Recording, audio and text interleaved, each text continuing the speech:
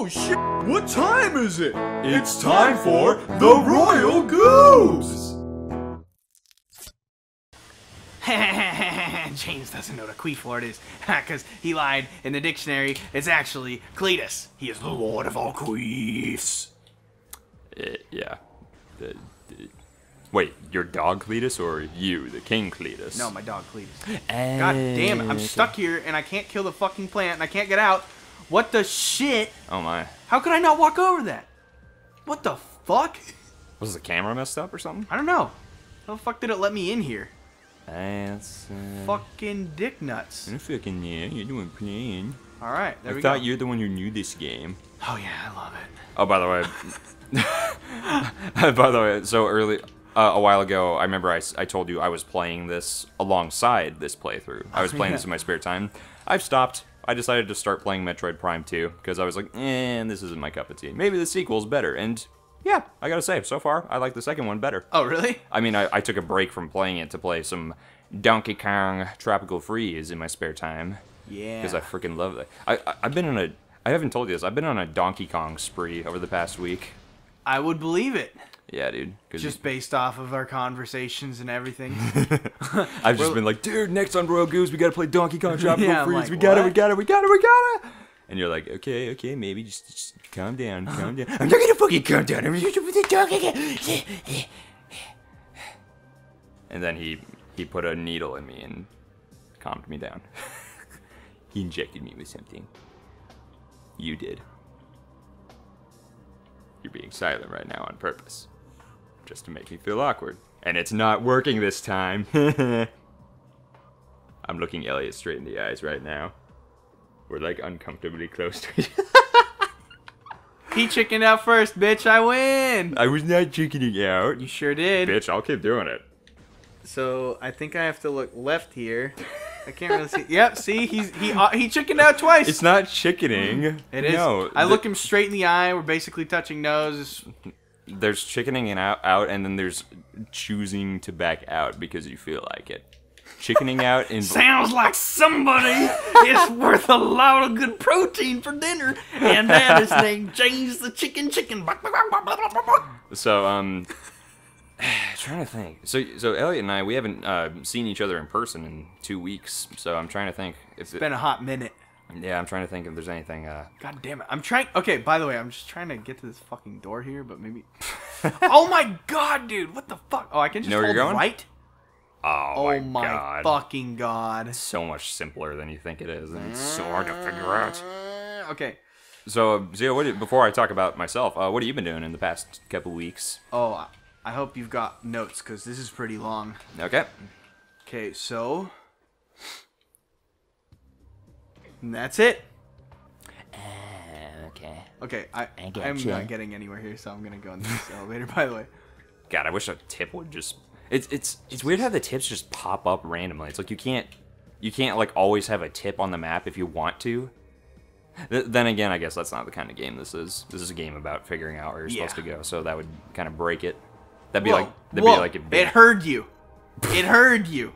What? It heard you. What do you mean? It's summoning me here. It's like it sucks you can't have the tips, and then it's like tips. You want tips, kind sir? Well, I was gonna say, like, having too many tips in this game would be like putting a mini-map in Banjo-Kazooie. Can you imagine if they did that? That would ruin it. Make it so, like, you would just... Maybe. Because then, like, it'd be like, okay, here's exactly where you need to go to find this Jiggy. Yes, There'd be no exploration. Just having a mini-map doesn't necessarily mean that there's, it spoils where things are. Yes, I agree with you. It would ruin the game if it told you, like, here's where you go for this Jiggy. Here's where all the musical notes are. Yeah. Can you, like, because, like, they added a mini-map in Banjo-Kazooie Nuts and Bolts, and I know some people were like, why is there a mini-map? Well, it just kind of shows you where the challenges are. You still have to do the challenges. It's not really a game about exploration anymore, so that makes sense. Oh, but there's something I wanted to speak about, since you took so long to talk about what you've done the past 2 weeks. Oh, I remembered something else. Oh, yes? Okay, we're good. Fascinating. Have I ever told you I love your laugh? Oh, thank you. It puts a little hop in my skip when I hear you laugh. That's good. People tell me that they just think I have a they think I have like a funny cackle. No, I like it. It's a oh no, I don't laugh. mean that in a bad way. They just no, it's funny. At least some people in my family tell me that. Well, it's just when I hear the word cackle, I think of like a witch. I just think of like and that's kind of what my laugh is a little bit.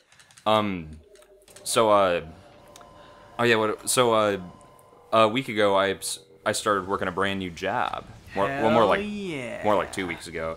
But yeah, so I'm working at this in this warehouse that they produce sex bots, and he has to test them. And in addition to that, they also they make food. I work in the potato section, so Potatoes. yeah. Potato. I like the potato. You like the tomato. I like the potato. You can have my potato. I'm gonna give you a potato. You can have my potato. But I think I'm done with starches. Irish potatoes. Ha! That's all we love. Potatoes. So I work there, and what I do is I'm a low risk worker there. So I stand in this. I'm basically working in a giant fridge all day, and it's a pretty easy job. Like 20% of the time, I'm just standing around waiting for them to tell me what to do.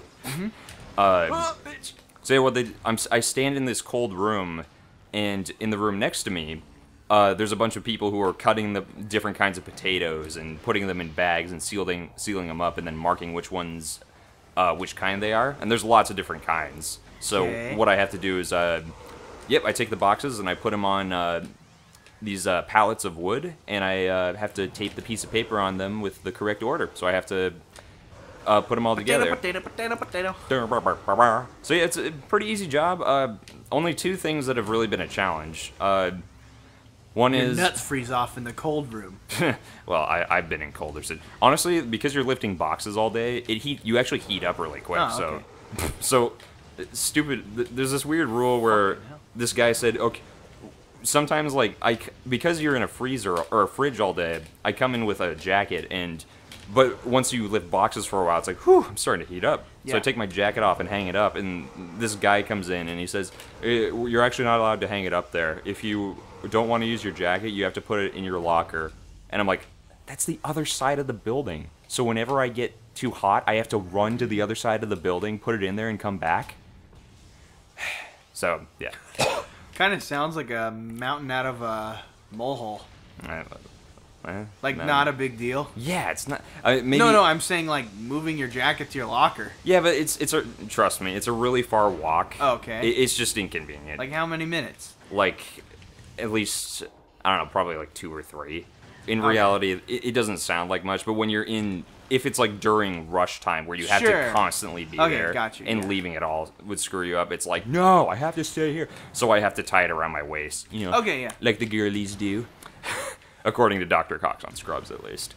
But anyways,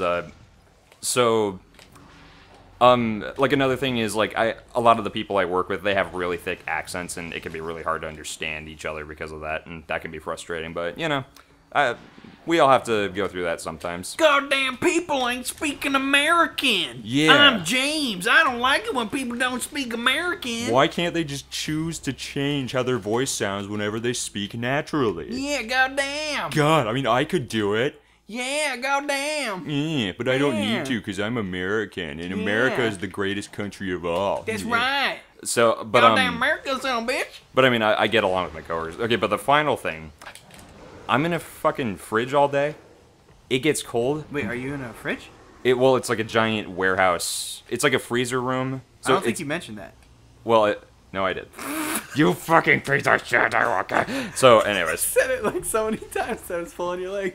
And you didn't get it, baby. I said it a lot, did I? Yep. Okay. Not in a bad way. Okay. I just knew I could make you believe James, you're saying fridge way too... Okay, anyways. No, I knew I could make you have a gullible moment. I'm a gullible... Anyways, so what sucks is when you're working in a cold place the whole time, I discovered that my nose runs like a fucking waterfall. And that gets... When you're having to lift boxes and you have to stay in the same location for a long time... Wait, your nose runs like a waterfall because it's cold? Yeah, because it's cold, dude. Because, and after a while, I'm constantly, it's like when you have a crap ton of mucus in your nose and you can't go blow your nose all the time. It's, not time for dessert yet, so you can't just, take it out and put it on your meal. Exactly. Yeah. But, so yeah, that's super annoying. But yesterday, I came up with a solution. I'm a genius. I decided to use the tampon approach. I took some tissue and I just shoved it up my nose, and I didn't have to blow my nose or sniffle. It just kept it blocked up. And then once I'm done with it, I take the tissue out and it's covered in mucus and it's disgusting. But hey, and that's when James's boss decided we're gonna have you wear a helmet inside the doors at all times. Yeah, well, But he's used to that at home. I taught him how. Oh, did you? I'm a tampon face.